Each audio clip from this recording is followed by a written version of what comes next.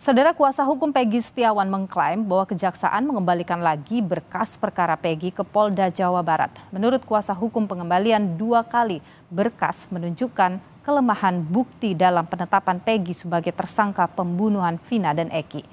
Kuasa hukum Pegi, Iriani, menunjukkan surat keterangan dari Kejati Jawa Barat soal pengembalian kedua berkas perkara Pegi ke Polda Jawa Barat. Dengan pengembalian 2 kali ini, Sugiyanti meyakini proses penetapan Pegi Setiawan sebagai tersangka kasus Vina dan Eki kurang bukti dan tidak sesuai prosedur. Karena itu, ia meyakini hakim dalam putusan sidang pra-peradilan Senin pekan depan pun akan membebaskan Pegi.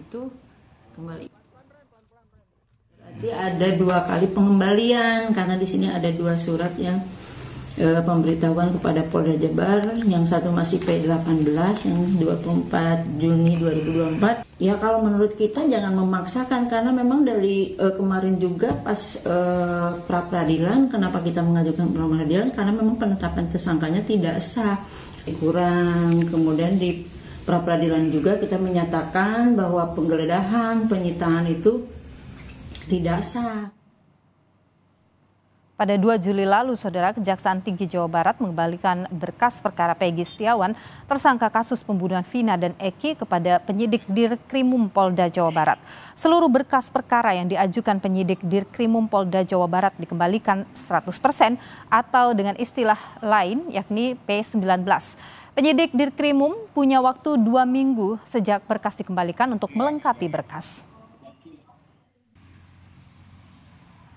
Hari ini kami sampaikan bahwa berkas perkara atas nama tersangka PS telah dikembalikan kepada teman-teman penyidik dan telah diterima oleh teman-teman penyidik pada hari Selasa kemarin di tanggal 2 Juli tahun 2024.